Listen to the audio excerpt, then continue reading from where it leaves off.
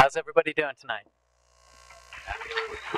How about a big round of applause for all of these amazing artists? Oh, I hope my work can stand up. So, everybody relax a little bit to some palm wine. So by a show of hands, how many of you are familiar with the West African country of Sierra Leone? Just a few of you.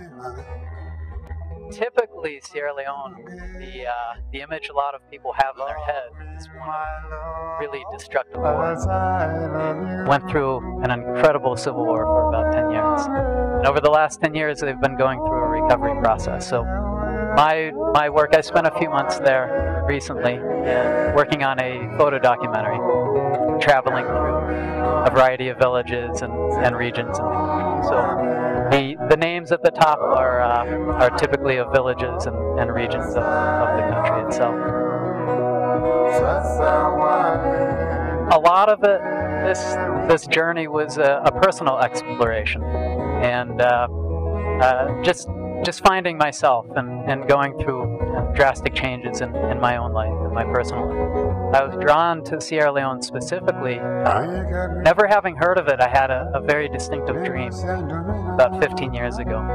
And I was shown a map, spelled out Sierra Leone. I woke up that morning and looked up in the atlas and saw Sierra Leone there. It resonated with me. And over the years, I learned what I could about the country. I came to find through the experience, after being very nervous going there, it was a stunning place. Stunningly beautiful. People were very gentle souls. They're doing their best to recover, to develop a sustainable environment, sustainable in the way they redevelop their structure, sustainable in a sense of their environmental approach, health, education. And so my work there was working with a few different nonprofits and NGOs. So at the moment, I'm working on a book of my images and excerpts from memoirs that I'm writing of this particular journey, and wanting to bring awareness and attention to these different nonprofit organizations. We're doing amazing work. In conjunction with that, I discovered a business partner from Amsterdam while I was there. We're in the process of developing our own nonprofit organization to bring awareness of organizations that promote sustainable development, environmental conservation, education, and healthcare reform throughout the world. The name of that program is going to be called the ECA Sustainable Vision Project, ECA standing for Environment, Culture, and Adventure.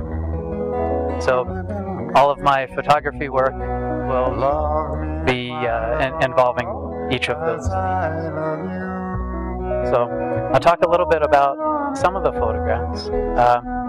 You see here this white substance that we're drinking. That's called palm wine. That's where the name of the music comes from. It's a naturally fermented drink that comes directly out of the palm trees. A little bit alcoholic, and just nice and mellow and relaxing. Comes out similar to maple sugar water. In each region, I found a little different atmosphere within the community of, and just amazing wildlife.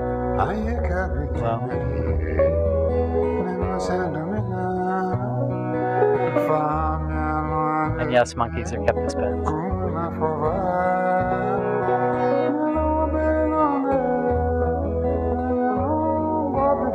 So in the projects that I'm developing and the books that I create, I want to donate at least 10% of the net profits to each organization that I work with. And I'll be returning to Sierra Leone to continue on this project. And this is it's just the beginning of a larger project where the theme is looking at several different countries in the recovery process from their experience of war. So looking at their process over the course of various decades. As a photographer, I find moments like this. These are my favorite images from my time there. We're canoeing out in a lagoon with a local named Isa Bangura, just seeing the textures out in the water. Photography has given me the opportunity to see the world, see all the various textures, see the people, see a greater depth of how the world functions. The amazing color, feel, and atmosphere of a place. And traveling itself, it awakens us to new perspectives, and this trip certainly did for me. As a skier, I don't have much background in surfing, but I had a little opportunity to spend time with these guys surfing, and I'll be returning to work on a surf film documentary with my business partner up in the right-hand corner. Heading back in the spring to work with a surf club, some beach boys who are trying to generate funding for their own program and offer surf education. If you have any further questions, feel free to visit me out in the lobby. I have some business cards. That's the name of my book. It'll be available in the spring, and I hope each of you, if you're interested, will buy a copy and help me keep going.